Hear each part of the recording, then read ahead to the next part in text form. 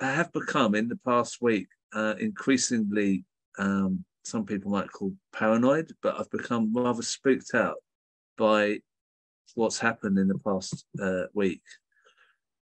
A few months ago, we had a discussion on the Iraq War 20 years on, and someone in the chat, I think, said, why don't you do a discussion on Dr. David Kelly's death? I looked up when that was, and it's the 17th of July. It was 17th of July, 2003. And I put in my diary, let's do discussion on Dr. David Kelly's death on the 16th of July, the day before.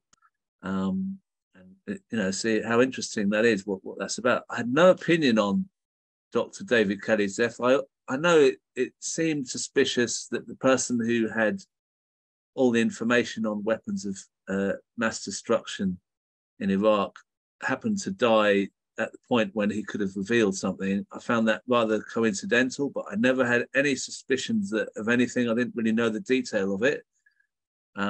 And then I looked in my diary, okay, we've got to prepare this show for Dr. David Kelly's death. So I went up to Harrowdown Hill, which is not too far from where I live, to look at, to get a feel for the site where he actually died. And I walked up there and I got really spooked out. It was very, very strange. I felt someone came up behind me on a bike, on a push bike, and he said to me, what are you doing here? And I said, I'm just trying to look at this place. And he said, I used to know Dr. Kelly. He said that a lot of people don't think he did commit suicide here, but also said that Dr. David Kelly's family don't want an investigation into it. Which seems to have been the point that has made most people stop thinking about this issue or talking about it. But there was one man that I got in touch with who has been campaigning for an investigation in Dr. David Kelly's death for the past 20 years. A remarkable man, a former medical, a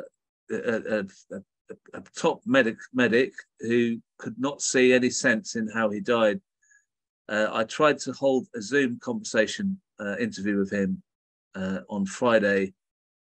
I have sent this out, but I'll just show a short version of what happened on this Zoom call with him on Friday.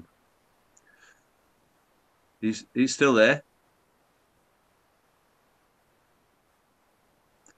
As specialist medical professionals, we do not consider the evidence given at the Hutton inquiry has demonstrated that Dr. David Kelly committed suicide. Can you hear me, Crispin?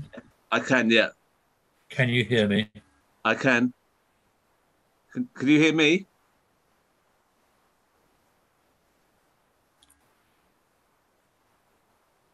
Oh, hold on. Can you hear me?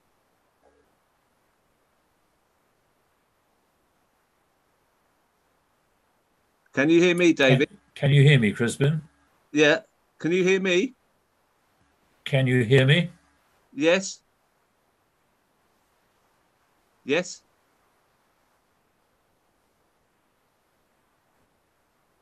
Can you hear me?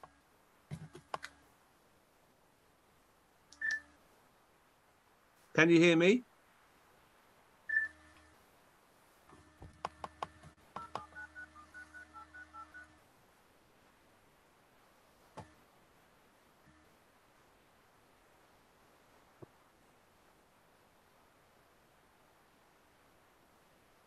Hello?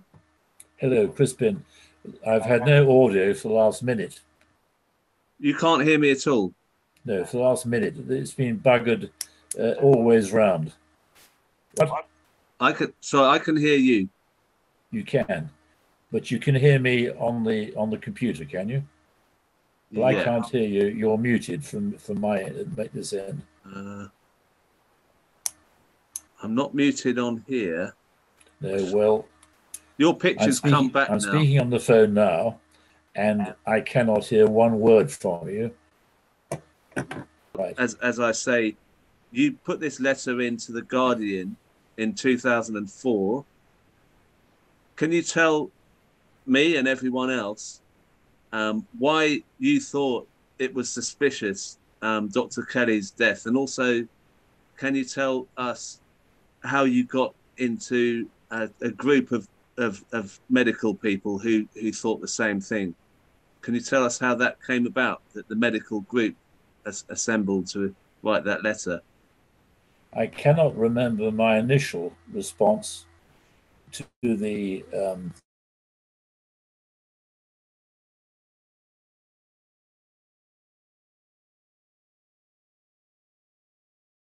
Oh no. Oh no, no, no, no. Hold on.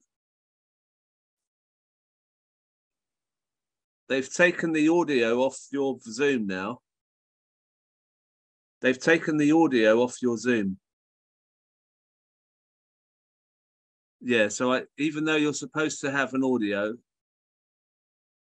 hold on. No, no, no, no, no, no, no. I can't record that. Try talking into the Zoom. Yeah. There you go. Yeah, people might think I'm paranoid, but I've done Zooms for a long time, and if someone's muted, they're muted. If they're unmuted, they're unmuted. The fact that his picture kept going, this is another part of that I didn't show on that clip. His picture kept going black, not with his name on it.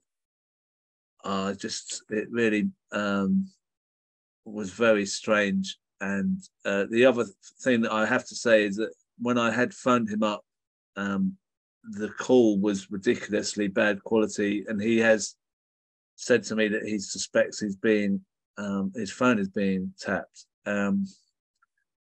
So for me, the Dr. David Kelly issue became a little bit more suspicious as I'm trying to speak to someone who wants to challenge the verdict that he committed suicide, and they seem to be being messed around with. So I wanted to find out more about that. So what I did was I phoned him up on a separate occasion with a different number, and I managed to record that onto another phone. And I've got this interview of him here. I'm just going to play it to you. It sheds some light on the death of Dr. David Kelly, as well as what's happened to people who have been looking into it somewhat suspiciously. Some of the stuff's quite alarming. And that's why I'm also very spooked out. I've left this for the end of the show just in case anything happens. Here we go. Now, David, we've just had a very strange Zoom call where your picture cut out, my audio cut out, your audio cut out. I've never experienced that before, ever. I've done lots of Zoom calls. I know when things are not right. And I know that the Kelly case is very high voltage. If there was an inquest, proper inquest, which would last about 6 weeks on Dr. Kelly, with not, in the Hutton inquiry, half of one day was spent in 21 days of hearings on the forensic element. The forensic element should have taken 2 or 3 days at least, and cross-examination should have been available. Well, it would be available in an inquest. It was excluded in the ad hoc inquiry, the Hutton inquiry. They couldn't call witnesses, subpoena witnesses. There was no jury, no cross-examination, and there was some other absence as well. It was an ad hoc inquiry. It had no legal force whatsoever, and people regarded it as a whitewash, but the BBC et al. Regarded it as the truth. So your background on the David Kelly death was that you wrote with a number of other medical people a letter to say that you didn't think that the verdict of suicide was satisfactory. Is that the beginning of your journey in a sense? Actually, I did notice his death. I can't remember my reaction. I imagine that I was sceptical about the inverted commas suicide. I can't remember that, but I obviously thought about it later, and I then became aware that the Hutton inquiry, which was started sitting extraordinarily 3 weeks after his death, was coming out with a verdict, which in fact Hunt, the pathologist, had given, which I could not agree with as a surgeon, having dealt with blood vessels and also having seen some people who slash their wrists, in fact, most often a cry for help. But I wrote a letter to the Morning Star on the 16th of December, thereabouts, of 2003. It's on my website. It's quite a short letter. I knew the Morning Star because it printed the truth, and I knew the editor then, John Haylett. He was a very decent and good man who I met on a march, probably against the Iraq War. But I wrote this letter, and the essence of it is that I could not accept that this man had died of exsanguination, that is, of excessive blood loss due to the cutting of 2 arteries in his wrist. In fact, it was one artery I later discovered, the ulnar artery, but even then that doesn't alter my opinion. They are, as I said, this soundbite is stuck. They are of matchstick thickness, i.e. about 3 millimeters in the width, and we have wonderful mechanisms for shutting down blood vessels when they're bleeding. And so I said that I couldn't accept that, and I also went on to say that given his background, he'd chosen a most uncertain method of suicide. That is, a man who'd spent 9 years ahead of Porton Down, where they had done lots of non-recovery experiments on poor animals, sheep, primates, in our so-called defense against biological weapons and chemical weapons, that he would know all about how things died. In other words, another soundbite of mine, he knew about the biology of death. So he chose the most uncertain method, slitting his wrist. He would have known that wouldn't kill him anyway.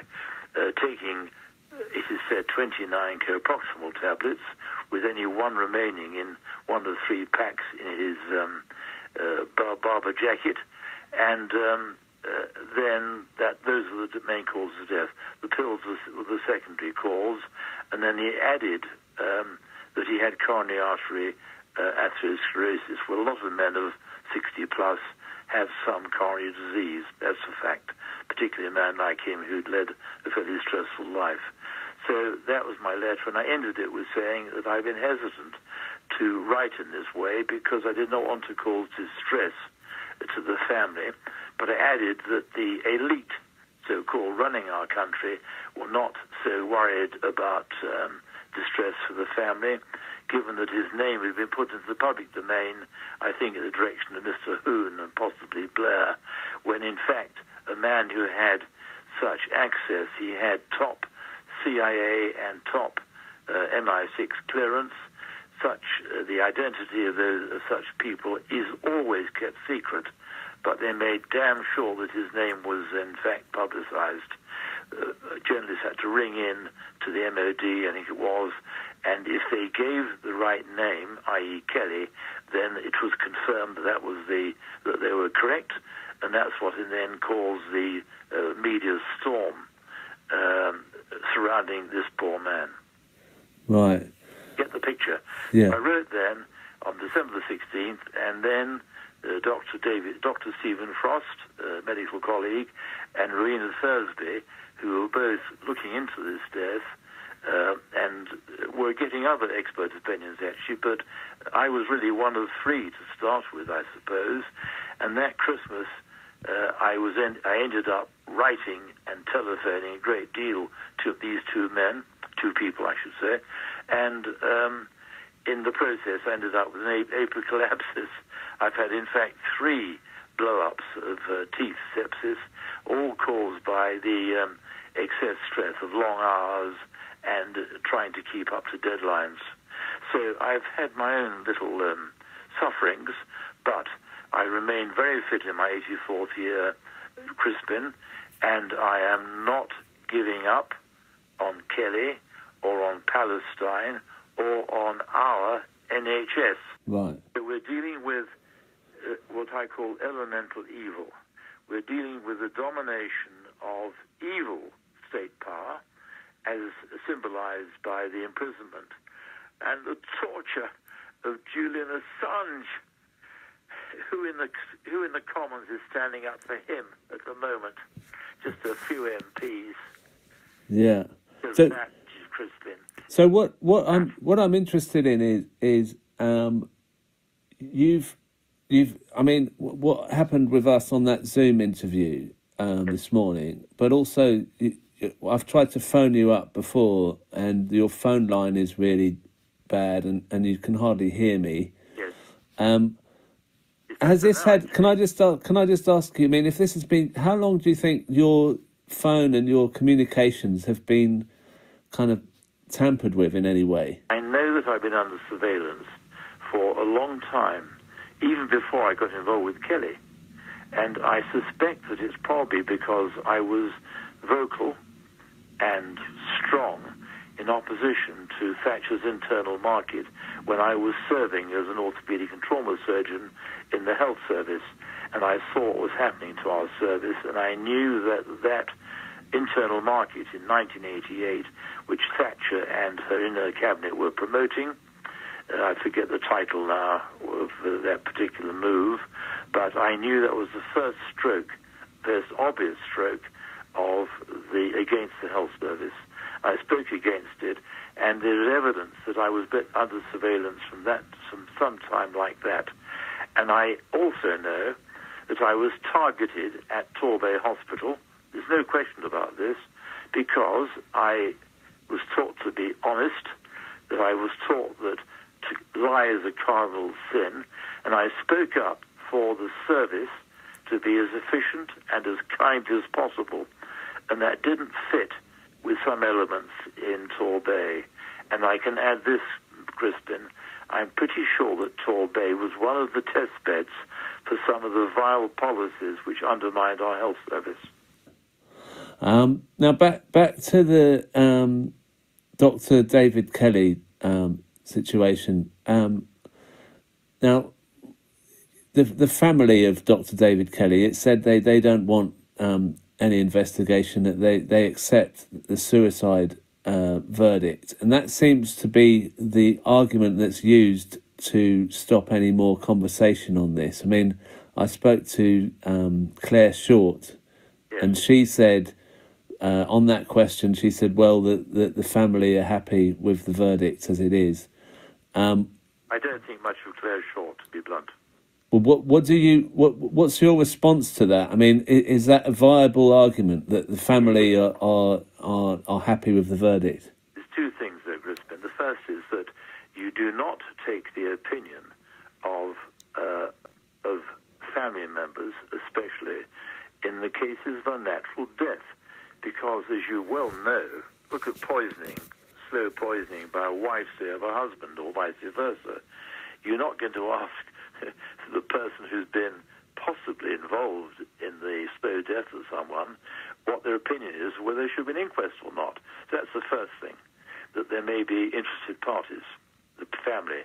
The second thing is this, is that the death of Dr. Kelly, a tableau was set up which leaves you uncertain.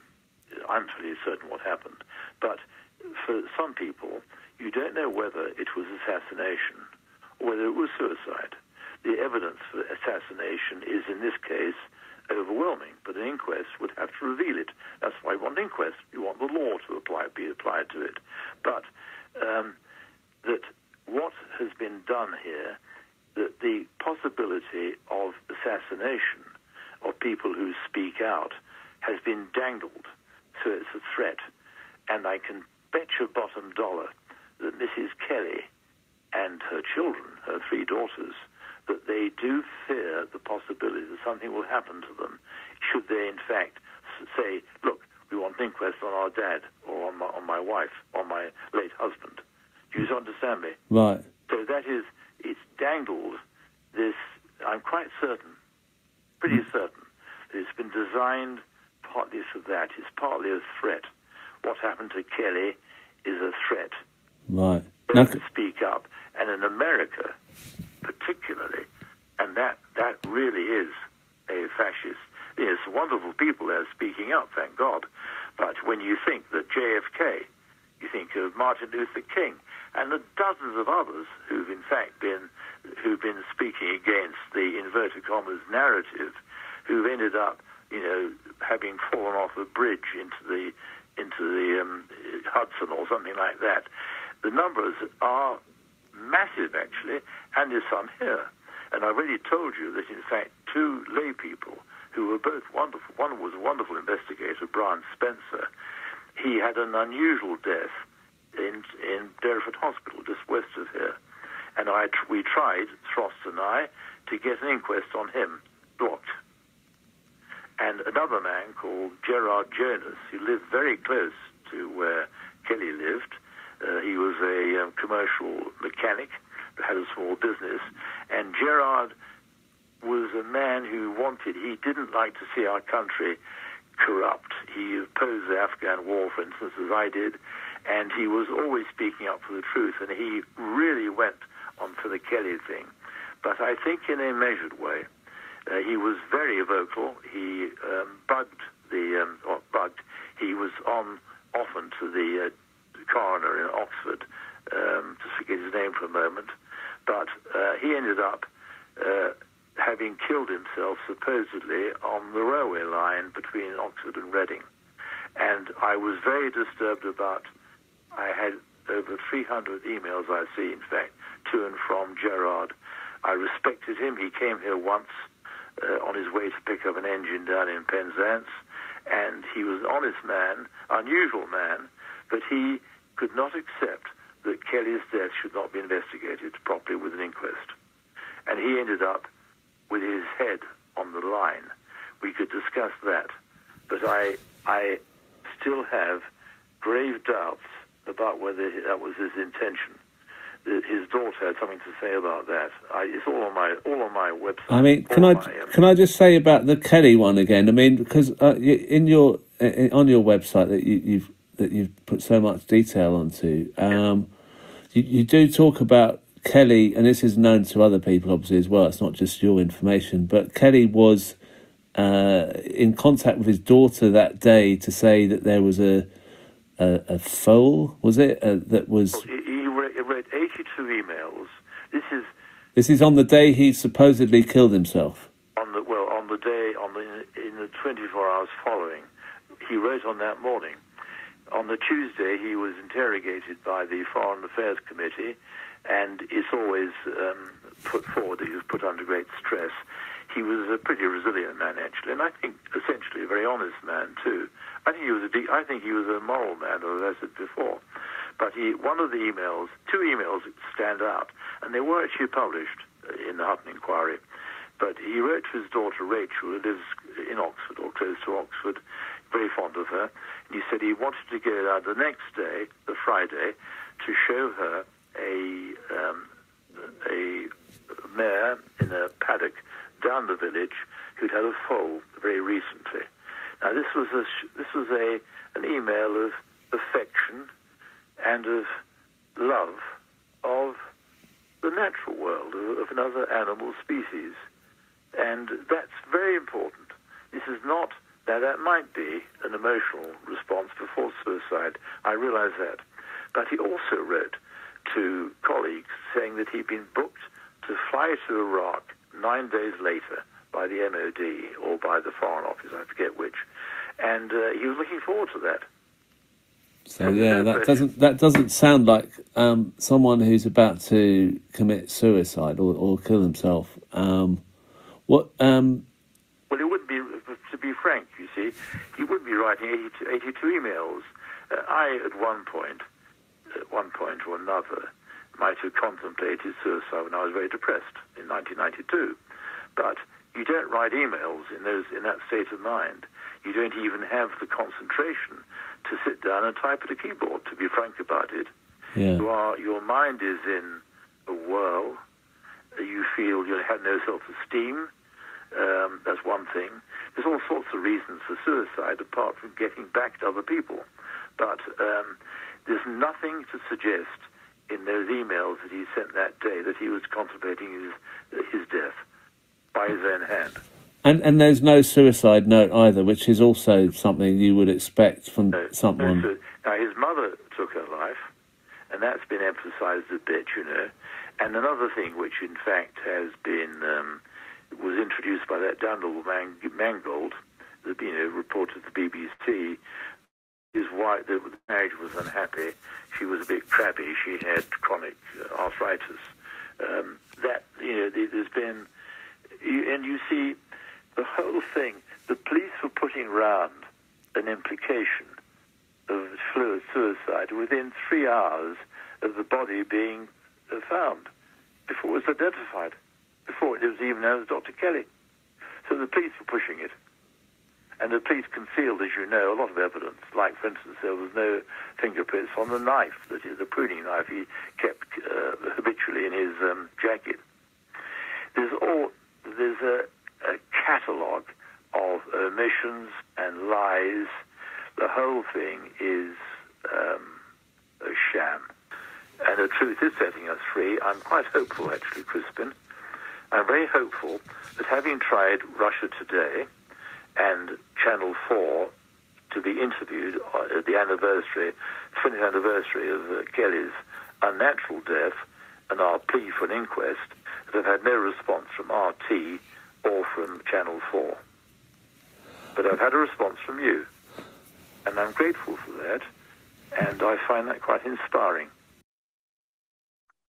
Well, there's the interview with Dr. David Halpin. Some of that is very alarming to me. I don't know what to think if people are being assassinated in this way. I mean, where are we in this democracy? And also, I don't want to get people thinking about conspiracy theories and all that. It's such a taboo word to conspiracy theorists, but no one's talking about this. No one is talking about it. MPs aren't talking about it. So many people are suspicious about the death of Dr. David Kelly, but no MPs are bringing it up. Why? Are people really scared of this? I mean, I'm spooked by it, but I'm telling you all this because I think, well, if they're going to bump me off, then you can kind of know that something's happened.